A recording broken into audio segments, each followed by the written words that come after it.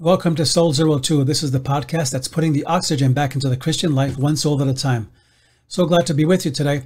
And we have been just muddling through in a way and battling through this pandemic in so many ways.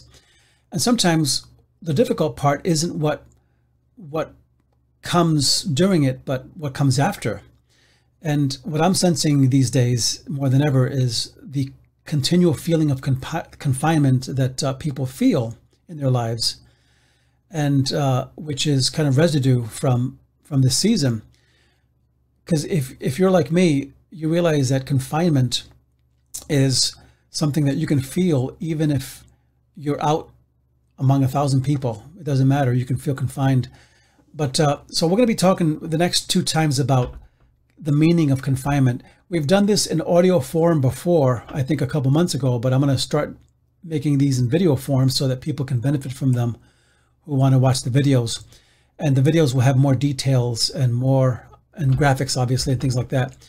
But I want to thank you so much for listening and for watching and for engaging with us. And we hope to grow this podcast. So with that, I'd like to invite you to check out our website, soul02.com, and please subscribe to our YouTube channel. That is, I just started it like maybe 2 months ago, and we're trying to build it up, and I believe this blesses you and benefits you. So please bless us back and just subscribe to it, and see what God does. But in the future, I want to also point out that we're going to be just changing things here and there and doing different ideas, maybe in the fall. But today specifically, I want to talk about this idea of confinement, but specifically 6 signs that you're in a season of confinement. I don't mean that you're confined, but that you're in a season of confinement. And when I say season of confinement, it means that when you're in a season, no matter what you do, you're in that season. You can't just flip a switch and stop the season. Especially when God's behind it or God allowed you to walk through it. You have to let it, like a storm, burn itself out until it finishes. And so 6 signs that you're in a confinement. But Charles Dickens, his opening line of A Tale of Two Cities, encapsulates this season we're living in. He says, it was the best of times. It was the worst of times. It was the age of wisdom. It was the age of foolishness. It was the epoch of belief. It was the epoch of incredulity. It was the season of light. It was the season of darkness. It was the spring of hope. It was the winter of despair. And if any other season ever felt like that, this is it. With this season, most people have been confined and are coming out of confinement only to find that feeling of confinement is still with them. That no matter what they do, even if they go to the beach and go crazy and have a party or whatever they do, they still feel this residue of confinement. Why is that? Because I believe, in a sense, that sometimes seasons don't just stop with the flip of a switch or with just, me declaring that they're over. But you're not alone. In the Bible, there are people that were confined and struggled with all kinds of confinement. Joseph, in chapter 40 of Genesis, he struggled with confinement. He was confined for 11 years in a prison. And most of his life was battling accusations and false accusations and his brothers being jealous of him. And so he lived a life in a sense of confinement, but it's what he did in his confinement that blows our minds. And we'll talk about that later on, maybe in the next part of this. But Jeremiah was another person in Jeremiah 37 that was confined, and he was thrown into this deep well, and it says, and Jeremiah sank in the mud. If that isn't a definition of what it feels to be confined, where you're kind of in quicksand and you can't get out, then Paul, the apostle, he spent years in prison where he did awesome things. And sometimes in our confinement, we can do greater things than if we were free. And maybe that's one reason why we go through seasons of confinement, because God is saying, there's something in you I'm trying to pull out of you like gold. So confinement is difficult because if we don't remain focused, it can turn a home into a cage. And when you're in a season of confinement, it doesn't matter whether you're in your home or out of your home, you're going to still feel that confinement. But when you're in that place where you're trusting God with all your heart, it doesn't matter how confined you are. You're as free as a bird because you know that He's in charge and nothing's gonna destroy your life, that you're gonna be okay through it. So 6 signs that you're in a season of confinement. The first one is this: claustrophobia. Claustrophobia has been defined by a medical news article as a form of anxiety disorder in which an irrational fear of having no escape or being closed in can lead to panic. It's that feeling like the walls are closing in and you kind of are flipping out and you're saying, what am I going to do? And I've seen people go through this even when they're not in a physically confined environment, even when they're not homebound, because life can be those walls, because a trial or a tribulation can be those walls closing in on you. So in physical incarceration, for instance, movements are limited, and people are limited to a room or a yard or, let's say, a mess hall. And we can easily fall into a rut of limitedness when we're in this season. This is why we have to be deliberate in times of confinement. But another sign is this: disconnection. Disconnection. Have you ever felt a disconnect in a situation? Or have you ever felt disconnected from a person that you once cared about? In 1947, Albert Camus wrote a novel based on the cholera epidemic that happened in 1849 called The Plague. The book was called The Plague, and he talks about one of the effects that the plague had on people who were longing to connect to other people. They lost their connection. And he said this: there comes an hour when all one cries for is a loved face, the warmth and wonder of a loving heart.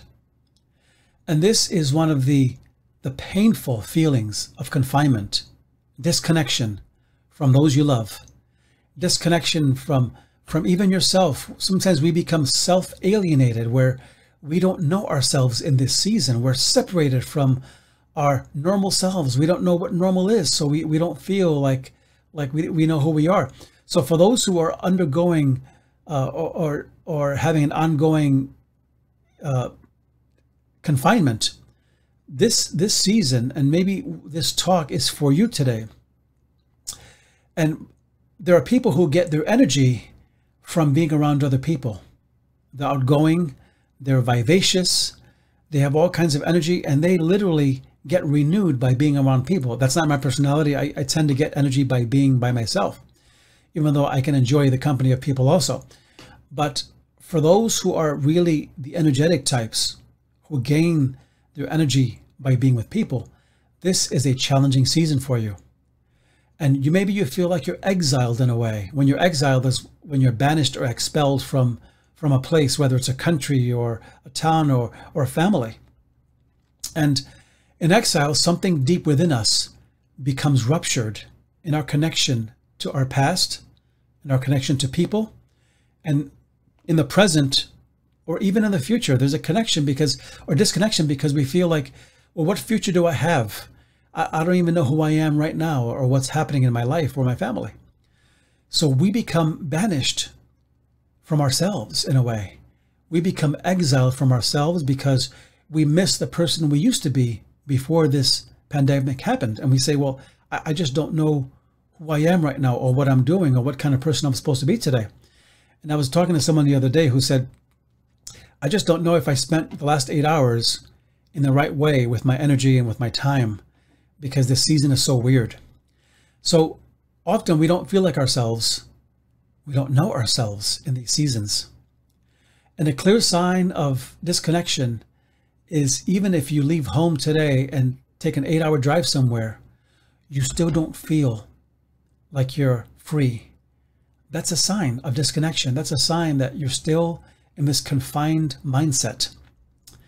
But a third indicator that you're in a season of confinement is this: every day feels like yesterday. I heard a song years ago, and I can't remember the song, but it said, one day bleeds into another, which I thought were great lyrics.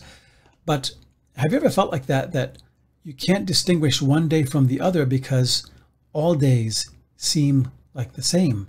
Every day feels like yesterday.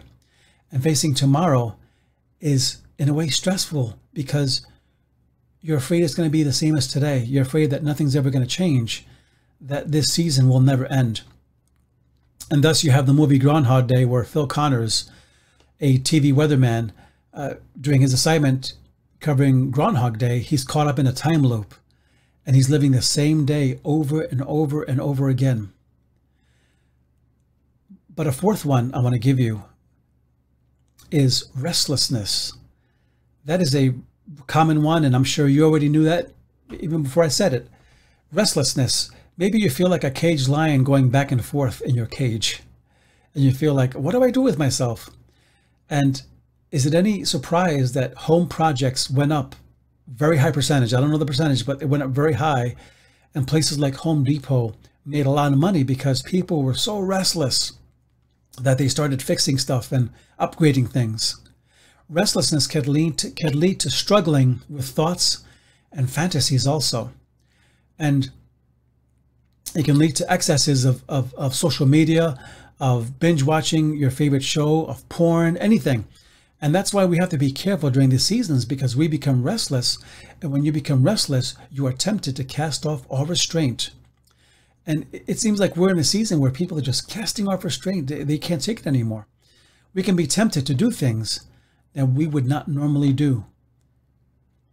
Here's number 5, and we're going to bring this in for a landing because I don't want to make these too long for you, but depression is a big one for confinement.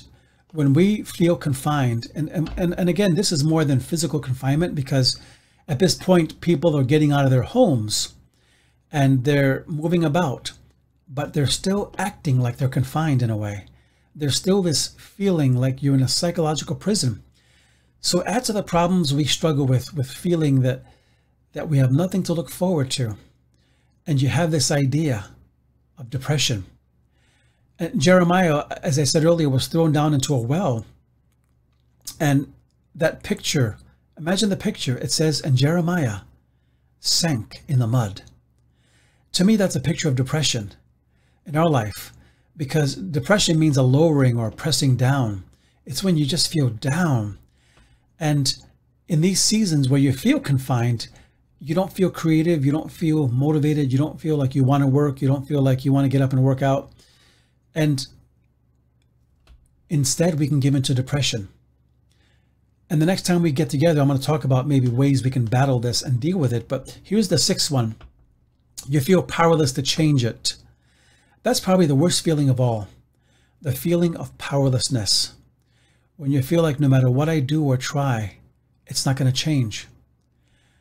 Powerlessness is a feeling that none of us should ever feel, but yet we have felt it.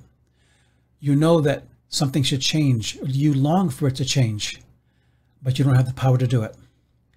And this is what I mean by having this season of confinement, that maybe you feel like you're out of it in a sense, in a physical sense, but maybe spiritually or psychologically, you're still in it. And you feel like, when is this season going to end?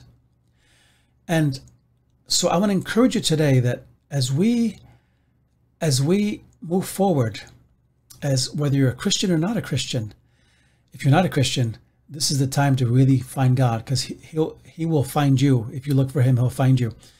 But I want to just encourage you to not give up in this season that seems to be dragging on now, the season that seems to be continuing and continuing. And don't give up, because if you have God and if you trust in God, he's going to get you through. And there's going to be time for your creativity and time for hope in the future. But you have to be faithful now, and don't give up now, and don't let yourself go now. So till next time, thank you so much for listening. Again, connect with us on our website, soul02.com, and there you'll find different articles and blogs, and now we have a YouTube channel. So please subscribe to our YouTube channel if this has been a blessing to you, which I think it has. And until next time, it'd be great to see you again. So thanks for listening. God bless you.